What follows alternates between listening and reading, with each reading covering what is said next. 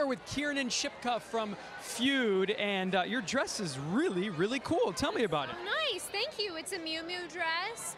It's very special to me. I love their brand, and to wear them to the Emmys feels like a really cool thing.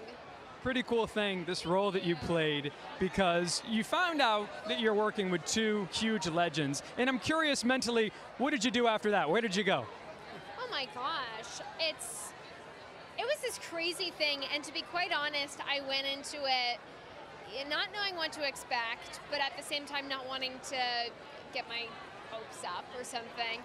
And when I say that, you know, working with Susan Sarandon was a life-changing experience, it truly was. She's one of the most dynamic, strong women I've ever met, and she really kind of took me under her wing in a way that I could never have imagined, and it was the most wonderful thing. What was your first Susan Sarandon encounter like? She just walked in the trailer and went, "Daughter!" That was the first thing that was ever said to me, and it was great. You're turning 18 soon. Do we have a plan? Don't remind me. Give me a break. 18's that is a good age. It's fine. You got nothing planned? No big 1-8? Well, I want to do a nice day. I want to do like a fun morning. I want to do a lot of delicious food. I want to kind of go to like some sort of like dance bar, or like something kind of fun, you know? Like that.